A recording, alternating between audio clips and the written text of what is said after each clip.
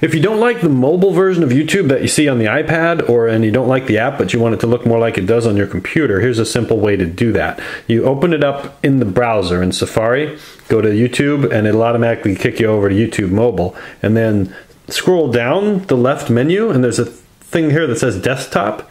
If you click that, then it brings up this no mobile equals 1 option, and all of a sudden it'll look just like it does on your desktop, including your inbox, like all of the features that you'd get over here, video manager, subscriptions, inbox.